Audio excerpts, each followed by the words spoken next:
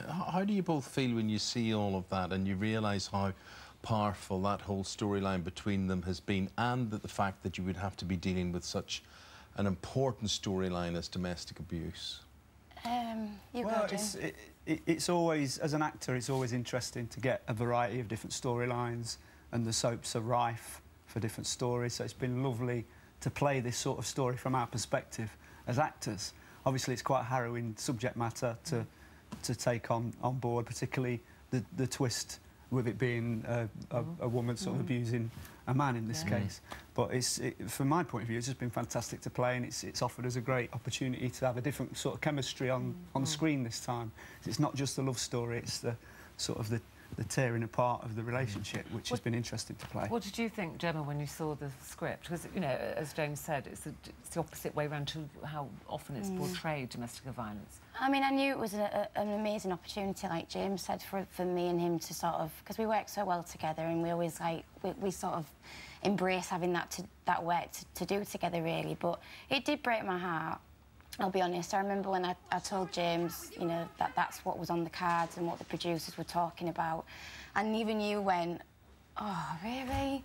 Because it's just... Sam and Rachel were just so pure and good together. But actually, that's why it's a really good thing to show that this can happen in a loving relationship. I'm just looking there, again, at one of the attacks on Sam there that we saw there.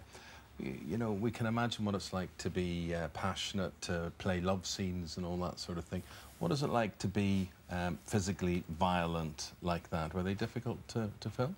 What did I do? I couldn't even get through rehearsals. She sometimes cry at the end of rehearsals and takes and stuff like that. But I found it very interesting to play. I've not played that particular type of relationship out before.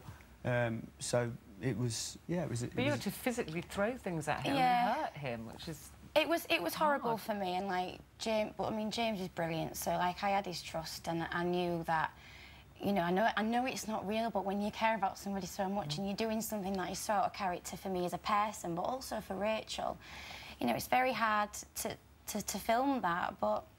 You know, he's a good one, and we got through it, and I just hope that what we've done is portrayed it in... Not just in an out-and-outright villainous way, but shown the different layers. And it's interesting, James, what's Sam going to do without her, perversely? What's the future, do you think, hold for him? I don't know at the moment. I think he's still licking his wounds, because I think the love that the two characters have got for each other is still there, but obviously they've had to realise that they're going to have to enable them both to survive. They've got to split apart in some way. So. And also, the door's still left open for Rachel to... OK, this is tonight. We've got a clip now of what is going to happen. Let's have a look. Look, about the custody thing... Yeah, that's what I've come to talk to you about. I know what the judge said, but please, Rachel, I need to see my son more. And you can. With supervised visits, as we agreed. I'm not some criminal. It's that or nothing. I'm his dad. And there's another condition. You're going to have to come to Liverpool, because that's where we're moving. Yeah, OK. You said nice things. Well, that's tonight. It's going to be, like you said, a very emotional journey for them. You two must have created a great friendship, because you've worked together for a long time now. What do you like together on set? You know, not as the characters, but just the two of you. I think we know each other very well. When we both don't want to speak and we need to sleep, we go off and, like, try and find a little corner, don't we? And then if we're both being daft like kids, we can drive any director mad, I think. But you just been saying then, he called me a swat. As soon as I started work 4 years ago, it was like, it was great because, you know, he had somebody to work with and stuff. I think the other word's just, she's professional. Professional. So in comparison...